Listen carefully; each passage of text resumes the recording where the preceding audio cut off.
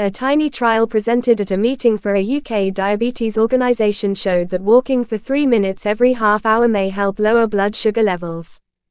In a study involving 32 individuals with type 1 diabetes, it was discovered that regular walking breaks throughout a 7-hour period help lower blood sugar levels.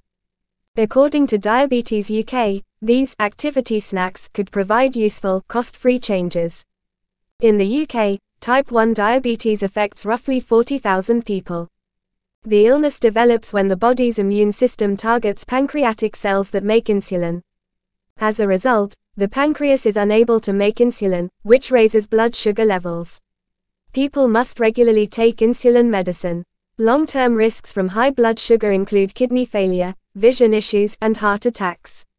Managing blood sugar levels day in and day out can be relentless for people with type 1 diabetes, according to Dr. Elizabeth Robertson, head of research at Diabetes UK, which provided funding for the study.